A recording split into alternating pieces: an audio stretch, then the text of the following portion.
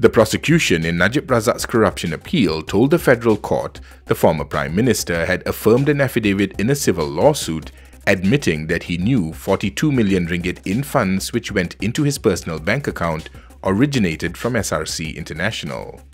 Ad hoc prosecutor V. Sidambaram said the affidavit was filed on February 23, 2016 in Najib's lawsuit against former MCA President Dr Ling Liong Sik.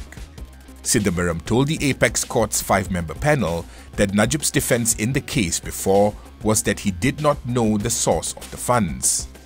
Sidambaram said this was a deliberate lie, as Najib, in his affidavit, had confirmed his knowledge that the 42 million ringgit came from SRC International and entered his bank account, and that it constitutes, in law, an admission in writing against his interest.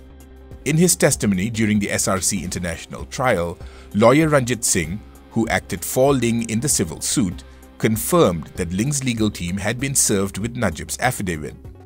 The hearing continues before a panel chaired by Chief Justice Tengku Maimun Tuan Mat.